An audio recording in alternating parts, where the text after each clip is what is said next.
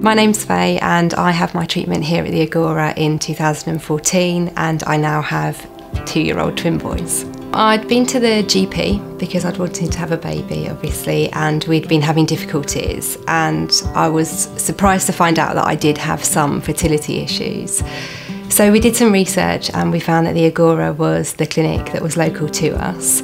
So we booked an appointment to come in and we just loved it, really. From the moment we got here, everybody was really kind and it felt friendly and relaxed and comfortable. The only apprehension I'd had when I went into sharing my eggs was, how might I feel if mine doesn't work but theirs does? And of course that's the exact situation I found myself in. But actually when it happened, I didn't feel anything at all other than kind of relieved, because I'd felt like at least the cycle wasn't a waste of time. I was really pleased for them that it had worked, and I felt, well, it's worked for them, maybe next time it will be my turn. So I came back and I did it again, and I shared my eggs again.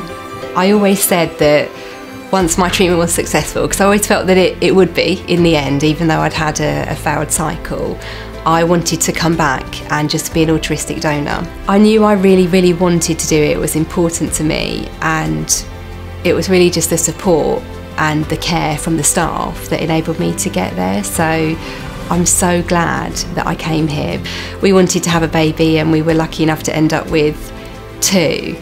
I would never have thought back then I would end up coming back and doing not 1 but 2 cycles for somebody else, really. But I'm so glad that I did. I feel really lucky and quite privileged to have been in that position. The staff at the Agora really make it special to me. I think that you can expect to feel really cared about and really just understood and treated as an individual. Don't wait, just book the appointment.